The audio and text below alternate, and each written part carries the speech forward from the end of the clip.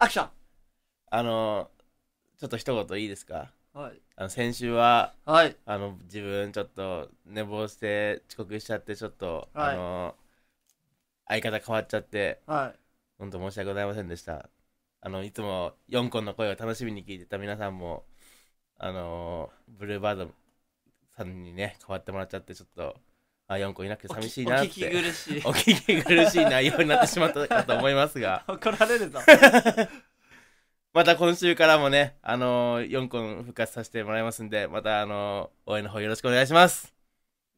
シシさんもまた今日から新たな気持ちで頑張りますんで。新たな気持ちで、はい、お前が新たな気持ちで頑張れよ。気持ち引き締めた。はい。じゃあ行きますよ。はい。第38回シシとヨンコンの頑張って喋りましょう。まあ、なわけでね、はい、やっぱ2011年も、ヨンコンの遅刻ネタは尽きないわけで、本当にもう、ね、それネタじゃねえか、ふざけんじゃねえぞ、この野郎。まあ今日もちょっと遅刻しやがって。ちょっと遅刻気味なんですけども。なんでさ、いや、このやっぱ、違うんで。違う。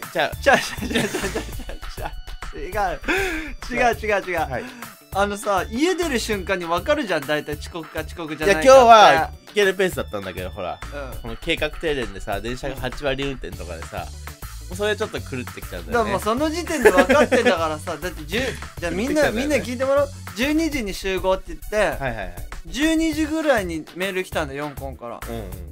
あと10分ぐらいでなんとか駅に着きますとか言って。それおかしいじゃん。だって遅刻してる時間にさ、だってさ、メール来たってさ、なんなの、事後報告？やっぱりそうなっちゃう。そういうの良くないと思う。すいません。社会人としてそこ改めます。野生人ならまあいいけど、自分が野生人だって言い張るんだったらいいよ。だけど社会人だって言い張るんだったらもうそこしっかりしてその文明に生きてるんで、そんなんだって、だってちょっと遅れるかなって分かったらさ、だってすぐメールしてくる。別に何にもなんないのさ。俺だっていろいろさできたじゃん。うるせえっつったよ。そうなんだ。これが遅刻にすげえうるさい人だったらもっとうるさく言われてるからな。遅刻にうるさい人じゃなくて本当によかったよ。本当よかっただろ。俺みたいななあな感じの。いやなあそんなことないっすよ。もうね、本当はね、すごいシスさんなあなじゃないんですよ、皆さん。うるせえよ。こんななあな言ってますけどね。もう部屋も綺麗にね。整頓されてればどうでもいいよ、そんな。いいんですけども。うるせえ。うるせえな。うるさいです。まあ先週ね、この新最高初ライブをね、川崎チッタでやらせてもらいましたね。いや、4人集まるのは久々でもない。先週も集まったけども、やっぱライブやるのは久しぶりでね、いい緊張感でできたんじゃないですか。どうですか？基本的にあんま緊張とかっていうのはね、もう期間が空いても緊張しないの？そうなんだ。じゃあやったって感じだった。やっと歌えるっつって、そのなんつうの、待ちに待った感が半端じゃなかったね。爆発したね。爆発したんじゃないでしょうか。なんかすっきりした。やっぱなんだかんだ言って、やっぱみんなのために歌うっていうのもあるけど、やっぱ自分のためなのかなってね、ちょっと思ったよね。自分のね、欲をね。欲っつうか、なんつうんだろう。やっぱりもう何年もステージ立ってきたわけだからさ、やっぱそこで休むってなるとね、やっぱりこうなんかこう調子出ないっていうかね。だからもう今とかすごい調子いいもんね。心なしかなんか性欲もアップしたかななんてね思ってる今日この頃ですけどね。でそのね、僕らのライブの時間がまあイベントの真ん中ぐらいでやらせてもらって、で募金箱持ってね回ることがあったんですけど、いや僕まあブログにも書いたんですけど、すごいみんな本当にお札入れて、もう頑張ろうってみんな言ってくれてて、嬉しかったですね。自分も頑張ろうって。入れたよ。じゃあいいや。コインだったけど。いや、そんなのに関係ないし、気持ちでしょ。気持ちだっつ。そう。それでいいと思うんだよね、気持ちがあれば。で俺コンビニとかでもやっぱお釣りはもう大体入れちゃうね。銀色以外はやっぱどんどん入れていこうかなと思って。銀色以外だったらどうどうのコインって。いや気持ちでしょやっぱり。まあそれをね毎日やったら1年です。そうだよ。1年で10万円くらいなんじゃないでしょうか。10万円くらいになるかもしれない。計算合ってるかわかんないけども、1年やり続けようかななんて思ってますけどね。いや、やった方がいいっすよ本当に。シスさんは特になんかあるなんかやった方がいいんじゃないかなって、やっぱり。そうですか。いやまあでも本当あんだけね西からも多くのアーティストが来て、もうみんな盛り上げてくれて、NG さん見たよ。やばいね。やっぱ男やね。男気を感じましたよ。なんかすげえなんていうんだ、パワーもね、ほんともうなんだろうね、すごいっすよね。ほんと満を持してくれてありがとうございます。登場してもらってね。そうそう。まあいつかはね、このゲストにもね、NG さん呼びたい。絶対無理だろ。絶対無理だし、あんまり話されてもダメな番組じゃん。わかる。普段そんな喋るかやっぱ。喋るでしょ。そうだよな。大阪の方ですもんね。このテンポ感じゃ多分ね、怒られると思う。シュイットインってやられると思うよ。本当に。もうビシビシってやられちゃうから。やっぱゲストはね、そろそろやっぱチャンネルリンクスのクイールあたりをね呼びますか。呼びたいななんて思ってますけどもね。なんか身近にね、なんて言う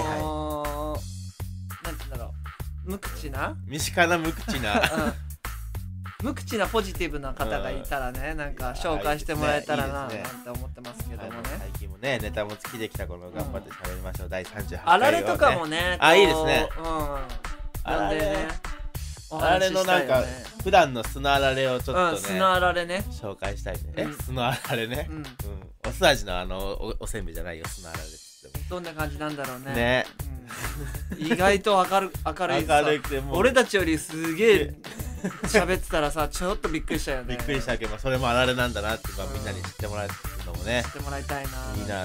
そうで、まあこのままね、来月4月になりますけど、4月はまたイベントが盛りだくさんでね、早速4月2日にね、この前延期になってしまった長野の湯の丸スキー場でのライブがね、土曜日の夜やりますので、ぜひ気をつけて皆さんね足を運んでもらえればと思います。そして4月17日日曜日、DJ ヨンコンお誕生日。何歳？27歳。27か。27っておっさんだよね、ただの。いや、おっさんっていうかもう最初からだったよ。会った瞬間からおっさんと思って。あ、そう。あ、そう。おっさんもしくはやっぱ野生児。いや、まあ、野生児もうね、27になってしまうわけなんですよね。けどまだなんか抜けてないよね、なんか少年の心ね。いや、抜けてないっていうかわかんないけどほんと抜けないよね、ヨンコン少年の心。俺も少年の心だけはいつまでも持って生きていきたいと思ってるから。早くもっとなんか大人のフェロモンっつうの？フェロモンってオーラ？オーラ？ホルモン？ホルモンね。分泌した方がいい？そう期待しちゃうよね。やっぱダンディズムっていうの。ダンディズム？ヒゲ生やしたじゃんよ。どう？やっぱ野生児だよね。野生児だ。ダンディではないよね。野生児だよね。なんでなんだろうなって昨日昨晩ずっと考えてたんですけど。そうなんだ。一晩中俺のこと考えてくれたんだ。嬉しいわ。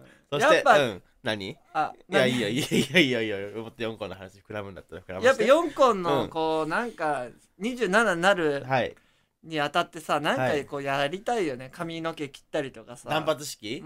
でも俺ちょっとなんかこの坊主ももう坊主じゃねえ。坊主なのさ。それがちょっと待って4個それ坊主っつったらさ、なんだろう普通の人は。今坊主まあ普通の人はモヒカンかな。モヒカンのあたりかなって思ってる。やっぱり坊主でもなんかこのイメチェンブームじゃん。坊主はちょっとなんか喋りづらくなっちゃいそう。なんか余計に、もうなんか余計にとかなんかあるかな。じゃあ4個の髪型募集する。何ができんのだって。こう編み込みか？編み込みとかか。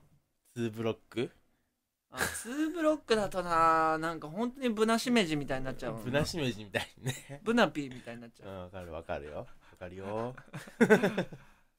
なんかこう収穫時期だなみたいな。ブロッコリーみたいになっちゃうね。なんかこういいのがあればね。カリフラワーでもいいか。なんかこうこれ聞いてるもし美容師さんいたら4個は全然お金払うからね、歩いて交通費も出すから。俺がなんかやってみたいなーっていう人がいたらこちらまでお願いします。こちらまでお願いします。もう投げやりですけどね。それで何？それで何？あと4月20日にね、水曜日に我らがサニーサイドレコードのあられニューアルバムついにねリリース決定してますんで、もうこの一応延期はない予定なので今のところ入りますよ。入りますよ。カオスワールド。カオスワールドで、もうあられのカオスワールド全開で、すごいよね。俺が入ってる時点でもうカオスだからね、あられのアルバムにね。ってのそんなね曲も聴けちゃうんでね、ぜひぜひ。すんごいよ、なんか今回のはやっぱり俺おすすめだな。本当に。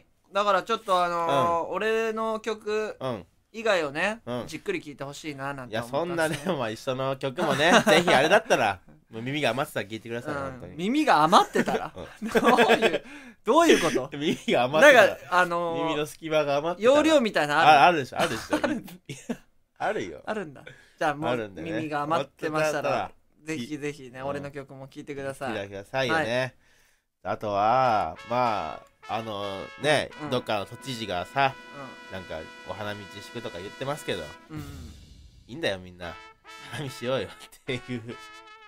まあ自粛はしてもいいけどね、だって桜が咲いてんだからその下に行ってね、まあぼーっと眺めるだけでもね、そう春だなって。いいんだよ全然そういうのは個人的だったらね。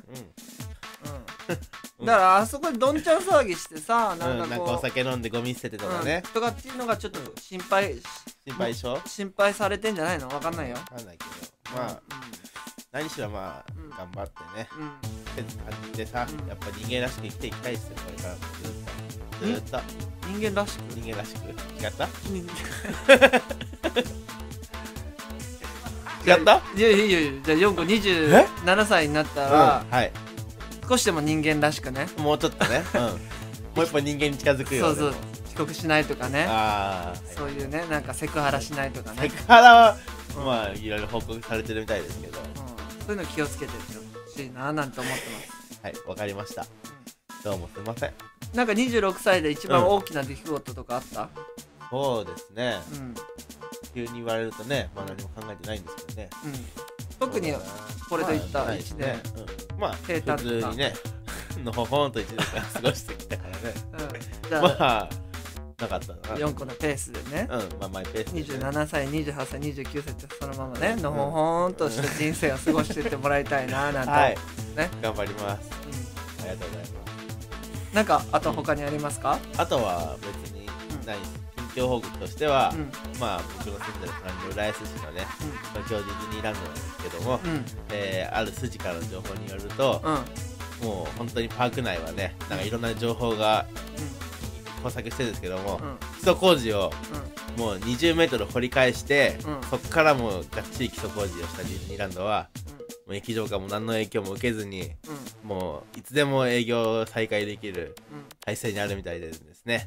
4月の半ば、ちょうど僕の誕生日の前後ぐらいに再オープンをしてくれるのではないかというね情報が入ってきたので、ぜひ4個行けばいいじゃん。行きたい。チケットだって5月までの5月ぐらいまでのチケットがまだある。何枚あるの？ 2 枚。おってことは俺とまあ番外編ディズニーランドからお送りします。ディズニーランドからお送りしたいね。ちょっとね、そういうのいいね。みたいなね。あとはもうそろそろ時間なんでいつでもまたメールをねお待ちしてます。待つんでね。テーマに関してはちょっと逆にね、こういうのどうかなっていうのを言ってもらえるとね、みんなで作っていこう。そうこの番組を。なんでよろしくお願いします。じゃあ今週今月かもう4月になりますんでね、皆さん冬のこの冬眠から目を覚ましてよっしゃダイエットも始めて夏に向けてね、皆さんね冬ためたんだろうね、みんなね。ためたね、お肉ためたね。だからもう今月から頑張ろうとおっしゃやりましょうって感じで今週も終わりにしたいと思います。それではまた来週、バイバイ。